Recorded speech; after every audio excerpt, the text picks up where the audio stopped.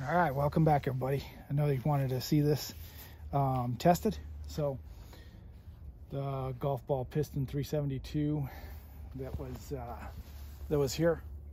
We're going to go ahead and bar it up. I have warmed it up, as you can see. Made a couple tests, tuned it a little bit more. Finally put a tack on it. Haven't been really using tacks, but anyways, I'm going to try out this tack. It reads that it's on the high, and I may have to change the carburetor out. This is a Walboro carburetor. It's an old one I rebuilt, so it's an actual Walboro. But it's close to being turned all the way in, maxed out, and it's still maybe running a shade rich. So right now the high end is 12.2, and it looks like it was holding at over 10, just over 10 in the cut. So we'll go ahead and show you some what it looks like and test that and realize that this does it's not even broke in and have a tank in, so it actually feels pretty good. But let's go ahead and see.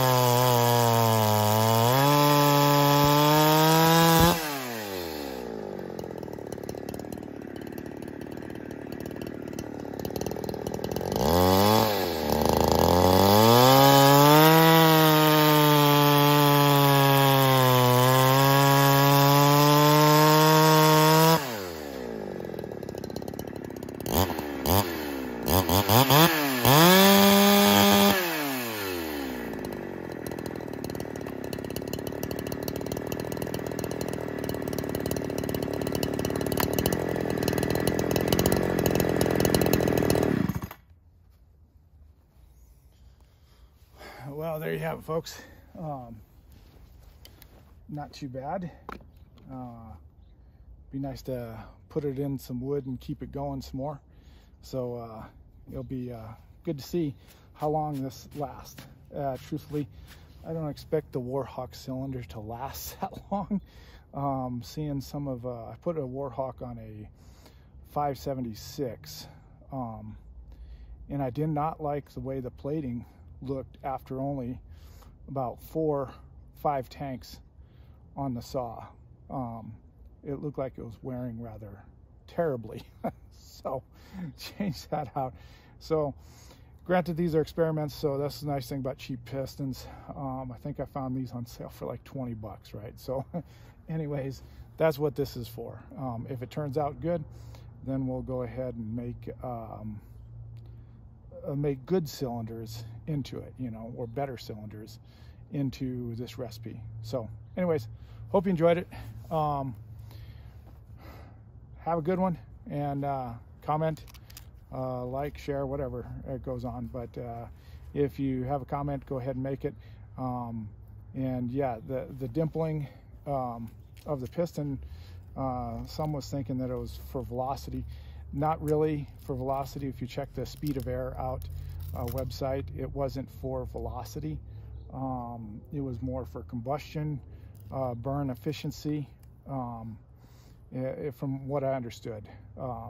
It's more the efficiency in the combustion chamber that keeps the fuel atomized, the burn atomized, and burns cleaner. And supposedly, if it goes by the website, if I think I remember it correctly, it was about 10-15% power and fuel efficiency increase in doing that. So, you know, take it for what it is. Go to their website, read on the concept that they have and sell for large diesel applications, and how it was mentioned on there that they thought any internal combustion engine could benefit from it. So anyways, there it is. I think it has snappy throttle response, but it could be because of the port work and the piston work that I've done. And now only way to compare that is I'll have to put another saw together with that other cylinder that's pretty close as far as number wise. It's exactly the same, and see what a standard piston with no modifications will do in the build. So you have to stay tuned for that one. So anyways, have a good one and happy holidays.